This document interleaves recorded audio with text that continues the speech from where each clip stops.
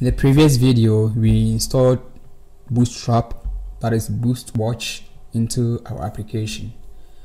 So the little change I made to the project is I added a couple of Bootstrap files. So I added Bootstrap JavaScript file, and because I want this feature, for example, when you click on the Add Book, as you can see the pop-up, that is why I'm making use of that JavaScript file from Bootstrap. And the next change I made was I created a new folder called component here, and in there I have one folder called books, and inside the books I have one file called Add Book. Alright, so for the changes I made, you can go to Bootstrap and then copy the separate file and then paste it inside your React public, where is it, public index.html, and then you paste it there here as that.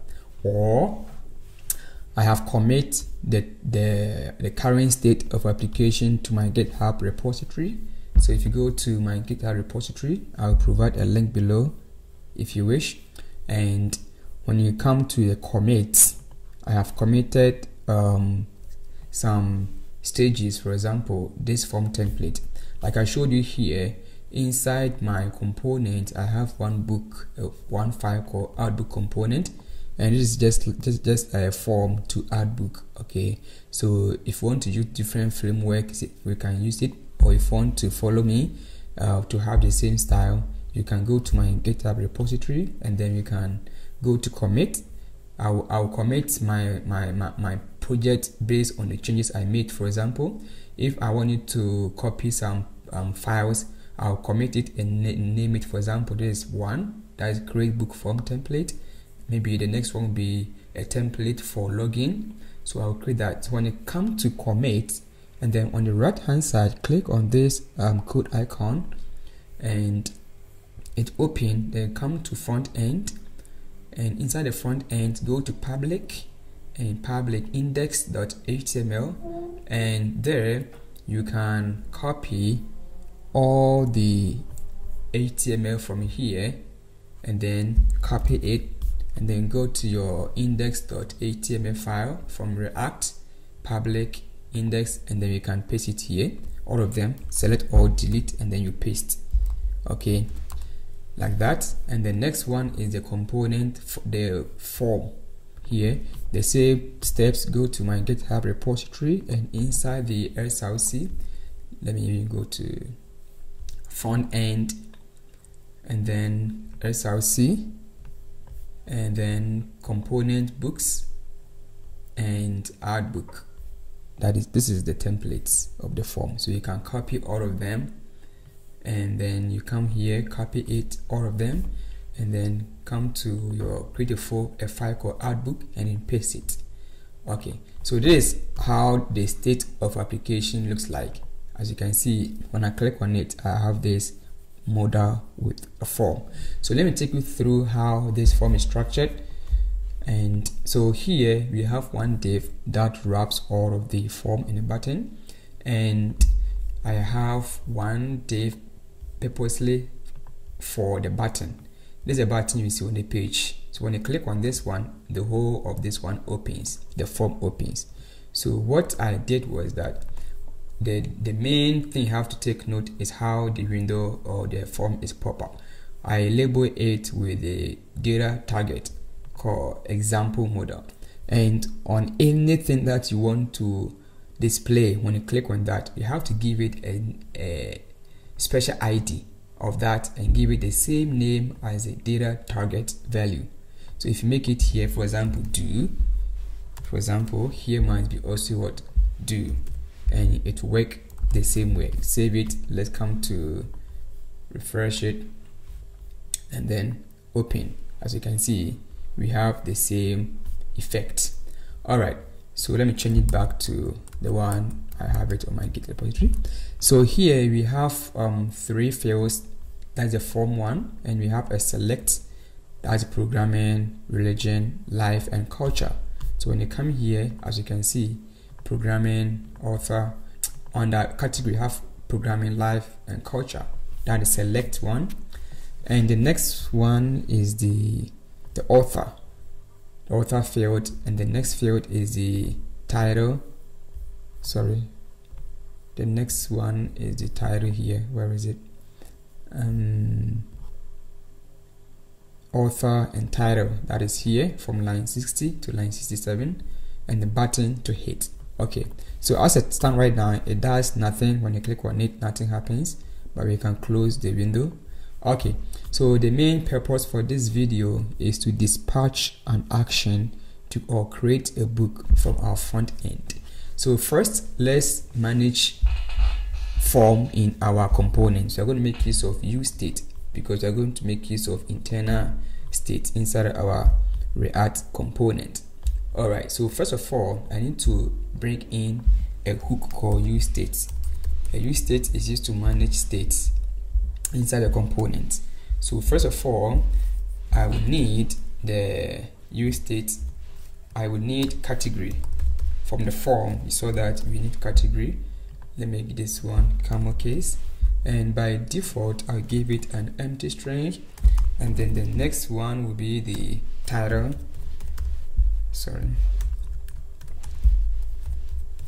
Title here, and then let me get same thing camel case. By default is also empty string, and then the last one is the author. All right, so also initial state, give it initial state of empty string, the same camel case. All right, so we have our internal state here using useState. So let me give all the forms initial value. So on the select button, that is on line 46 on my own, let me click here and give it initial value for my form called category, and a function to update called change when this data change. All right, so let me give it an anonymous function, takes in my event, and then I'll call my set category, and then I'll pass in the value the user selected called value. And then the next one will be the author field, line 59, the same procedure, value and to author, and a function called onChange. When this value changes, I want to trigger to update my state called set author, and I'll pass in e.target.value. And the last piece of the cake here is the title. So the same value here, I'll give it a title here, and then onChange here will be anonymous function called set title, and I will say e.target.value. all right, so now we have finished managing state. So let's go back to our console. Let's see if you have an error, and lucky to us, you don't have, let me see, I think the div one, don't worry about. I think, what is the error coming from? Components changing uncontrolled component. Yeah, I think I haven't refreshed it. All right, so let's continue. So next we have to dispatch our action from our state, and we are going to make use of a hook from Redux, React Redux. Before the current version of Redux, we used to mount or wrap our component with React Redux hook high order function so that we can dispatch our action from here. But lucky to us, with the current version, we have what is called use dispatch and use selector to do that for us. So let's quickly import that one from React Redux. And what I need here is use dispatch. Use dispatch is used to dispatch an action, as simple as that. So here we need to create a function to dispatch when the button is clicked. So let me call this one handle form submit. Okay, so let me create my function here, const handle form submit here, and I will have my, since it takes in only one parameter here, I can ignore my curly braces, and I'll prevent the default behavior of the form, prevent default. And what I need is to create an instance of my dispatch function hook or hook. Let me call this one here use dispatch. Okay, dispatch, and I save the instance of dispatch into variable called dispatch. It can be anything here. I prefer to use dispatch, that is by convention. So next I have to bring in my action creator. So when you go to our redux, actions, books, and book action, as you can see, we have one action called create book action, and it needs an object because we have passed in the title, the category, and an author.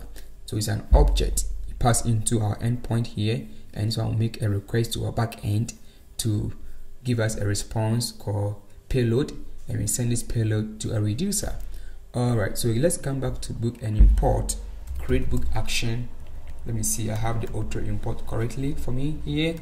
So inside my handle form here, I need to pass in an object, but here we have a single, let me say a unit of 8 data. So I want to combine all these pieces of state together to make an object so that I can pass into my create book action, sorry. So let me call an instance of my dispatch here and then pass in create book action. Here it needs an object. I can pass in an object like this and say category, title, and then the author. Okay, this one will work. Or we can make an object here called const data, and then you say title here. I want to have my function to have a minimal code, so author and then the category, okay, for my states. So instead of this one, I can pass in my object here. Any of this will work. So now that we have it, let's head over to our form and pass in the function called onSubmit, and then on submit we will call the handle form submit. So we are done. So now let's go over to our application and start dispatch our first action.